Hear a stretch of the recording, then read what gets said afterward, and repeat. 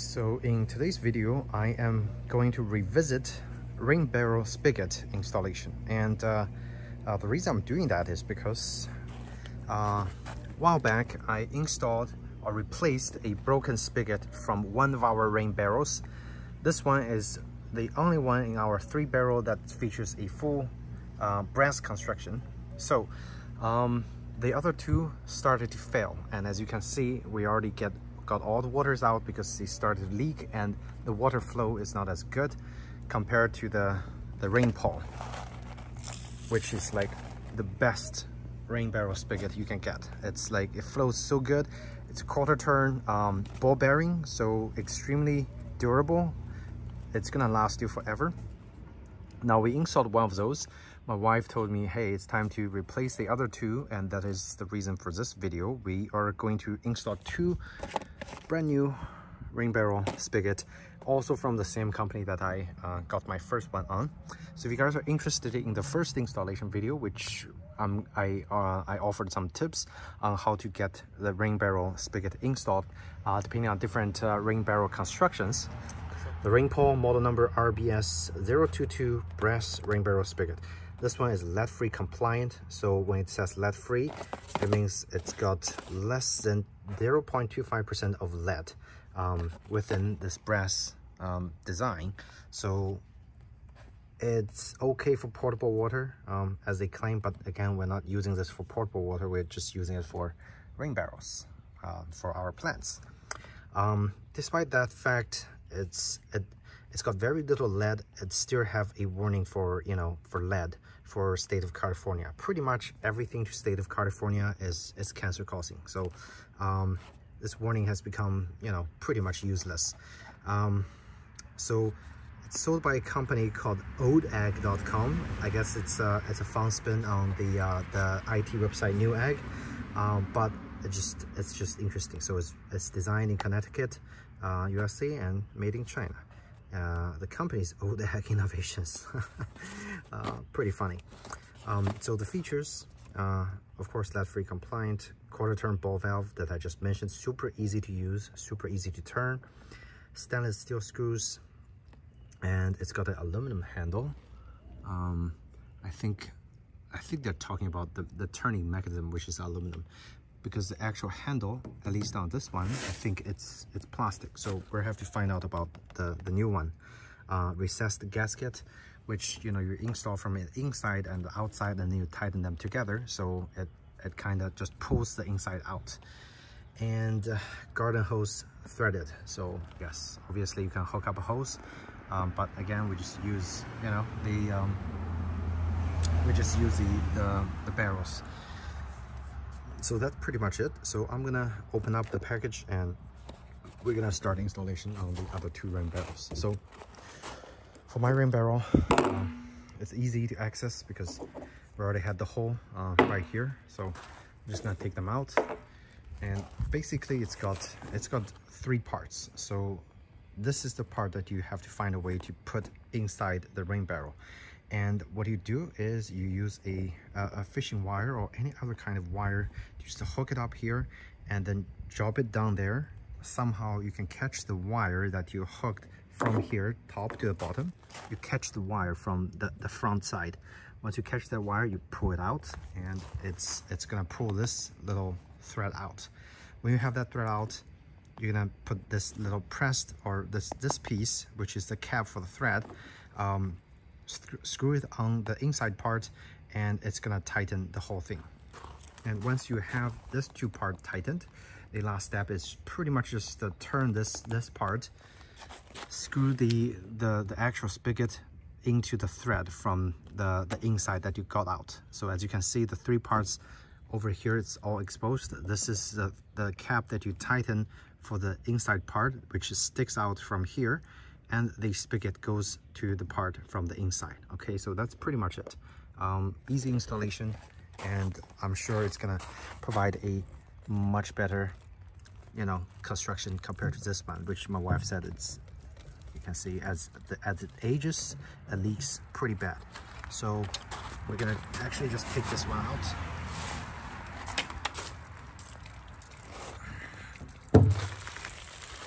It's gonna might leak a little more, but that's all the water we collected so far. Worry no more, it's gonna have a better spigot for sure. So this is what's inside the box. I am actually pleasantly surprised they have updated their design from their last generation of the Rain spigot. So the two new ones that I'm going to install is going to be much better than the original one they put out. So let me show you guys what they have done to upgrade this new spigot. Okay, and the cost is actually still the same, so which I think is a great value. As I mentioned, aluminum handle, so they did upgrade the handle to a full aluminum handle, much more durable, much more durable. Okay, again, still lead-free, brass design. And what they did is they also included two new spacers in between the rain barrel and the thread from inside. So now it's got the spacer. So this will actually enhance the leak protection for the long run. It's gonna seal much better. Now another thing that I found is they also included very generously a nice roll of Teflon tape. This is what they didn't do last time. So my installation doesn't have any Teflon tape for the old one, but it haven't been leaking. So fingers crossed it's gonna last us a little longer. And when it starts to leak, I'm gonna just take it out and put some Teflon tape on it. Also included is a instruction video over here. Let's see.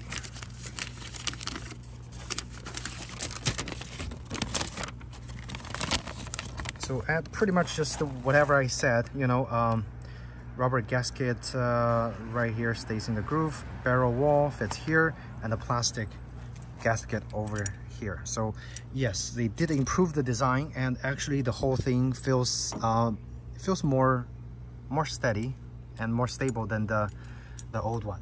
Okay, so let's go up here. I'm gonna show you guys all the tools needed. So very simple. Oh, dizzy. Okay, fishing wire. As I mentioned, you're gonna fish and hook the inside part and drop it in there. Okay, a scissor to cut your fishing wire, and a wrench to wrench on the thread from here to tighten it, and also to wrench the little spigot onto the thread. Okay, reverse threaded. I think they had a reverse threaded nut, so turn clockwise to loosen, and it's the instructional video, blah blah. So if you guys actually just follow that instructional video, you shouldn't have any issue installing this. Okay, all right, so we're ready for the installation.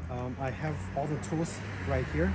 We have the fishing wires that I'm gonna use to actually, you know, fish the internal thread, drop it down into the barrel, and then hook it up from the bottom. We also have the spigot ready. For the spigot, we're gonna actually apply 3 rounds of Teflon tape according to instruction. So we're just gonna tape it a little bit. So remember, 3 rounds at least.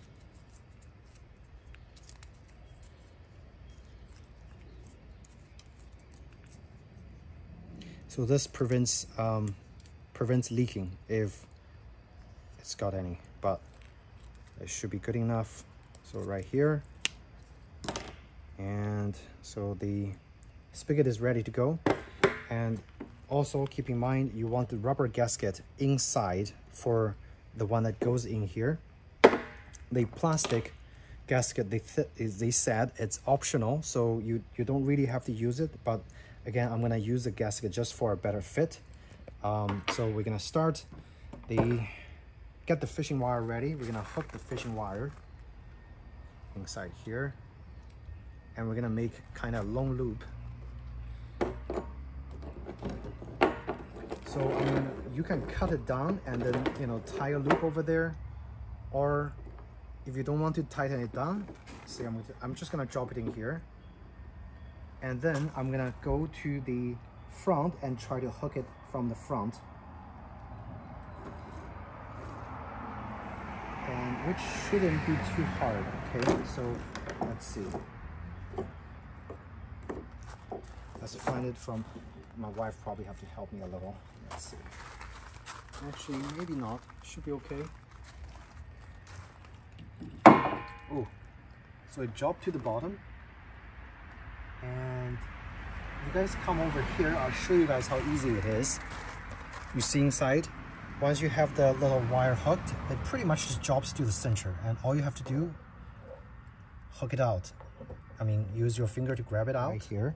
You guys see, it's right here. So I'm gonna pull it out, and I'm gonna actually just get the fishing wire out, hopefully. But I need to make sure it's fully out first. All right, right here. So now I'm gonna pull the fishing wire out, if I can. Let's see. And leave it inside. But this is how I do it. Many other people have many different ways. If your barrel is empty, some people just drop it in here and then hook it, you know, when it's rolled on the side, you can easily fish it out. Next step should be the easy part. You have the locking nut, and I'm gonna get the plastic fitting over here. So I'm getting the plastic fitting right there, and then we're gonna just use the locking nut to tighten it, and I think they said it's counterclockwise, reverse threaded nut. Yep, very much so. Oh, wrong side. Make sure the locking, make sure this part is facing out. And we're pretty much almost done. Okay, that's how easy it is. If you don't have the hole drilled, you probably have one extra step of drilling the hole, but that's pretty much it. Now use your wrench.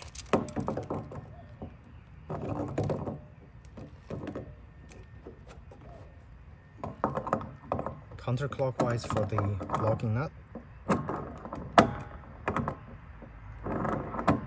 Make sure it's nice and tightened so it doesn't leak water.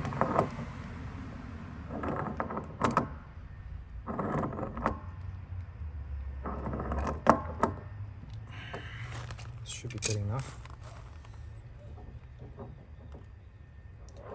Now we're going to install this.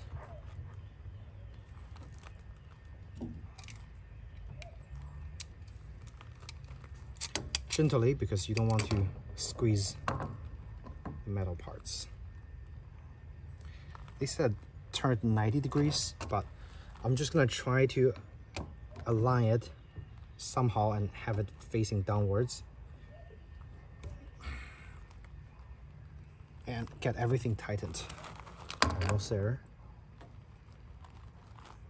Okay. Now this thing is pretty damn tight right now, so test it. When there's water, it's not gonna leak. It's very nicely fitted. If you guys look, the washer actually keeps everything from, you know, moving around, and right now it's very secure, very securely fitted. So that's how you install the spigot. And again, compared to the old one, the biggest improvement is they actually included an extra plastic washer for the outside to prevent, you know, possible leaking. They also included free Teflon tapes for the spigot, so again, to prevent further leaking. But the original design was already good enough, so I'm pretty sure this one is gonna last you pretty much a lifetime.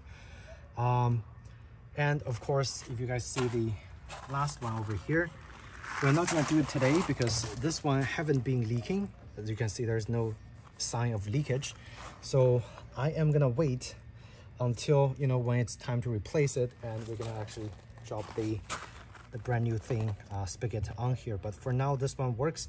And another reason I don't want to replace it is because the threading is much smaller. So if I need to replace this one for this barrel, I have to drill a larger hole, which, you know, I don't want to do at this point.